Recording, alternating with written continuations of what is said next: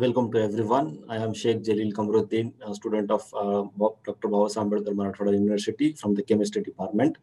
I would like to present here my PhD seminar, and I would like to thank you all, facilitator and coordinator, for their marvelous support during this pandemic period and executing and conducting this pre-PhD coursework. And I would like to thank to Dr. Bapurao Singh sir from the chemistry department, also all the coordinators for supporting me to conduct, participate and successfully complete this coursework.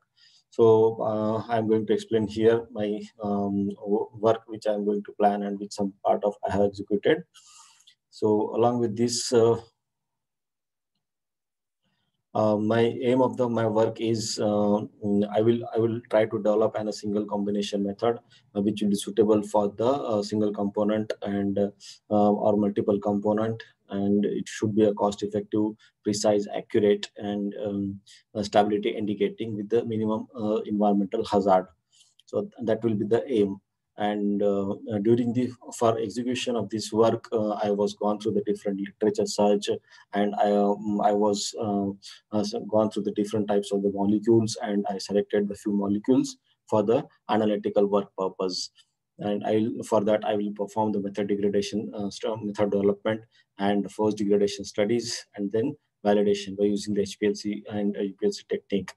So that molecule I selected is some of the novel molecules, and some of them are with no procedure available in the market. So I'll go with the QBD work flow, which is a very systematic approach for the development of any analytical method. And this is a recent requirement of the regulatory authorities to submit the data with the QBD approach. So here there are different phases are involved in the QBD approach, like screening, method screening by using the different columns, different buffers and different solvents.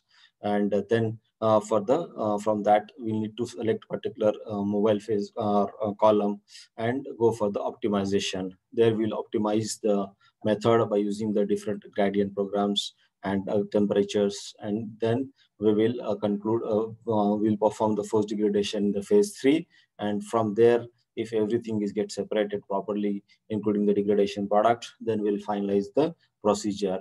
And then from this we phase 3 we'll get a particular design space in the method which shows the pH or particular pH range and workable area where the method can work very consistently without any kind of troubles. Then we'll go for the validation of the procedure. And the outcome of this particular study is like I have developed a very simple and a robust procedure which is applicable throughout the life cycle of the molecule, which is the requirement of the regulatory body. And the method which is generated by using this design space approach and robustness approach, that method can be played if any unknown impurity is observed during this life cycle management or after some times when the drug product or substances in the market. So we can change the particular parameter for that method, and we can still use that method without validation because it is within the design space. That is the advantage of the QBD approach.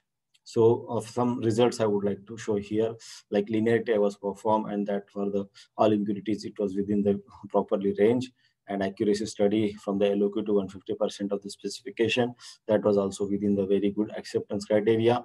And from this data it can be concluded that the method is very much precise, accurate and linear for the entire range of the validation. And I would like to thank you all once again for your tremendous efforts and the job and the guidance provided to us for this pandemic period and successful completion of this coursework. Thank you very much.